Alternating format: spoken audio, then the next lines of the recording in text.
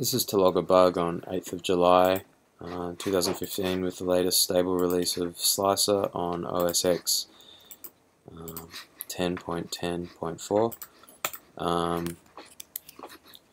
What happens is if in prefs you are not in expert mode and you use Slicer and load a config, if I load this config here,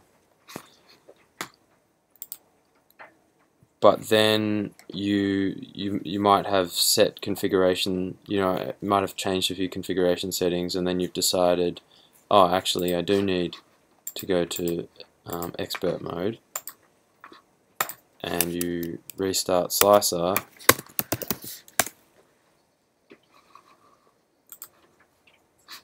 Output options these advanced options aren't inherited if you loaded that config file while not in expert mode. So that's a problem, because those settings should be transferred regardless of what mode you're in.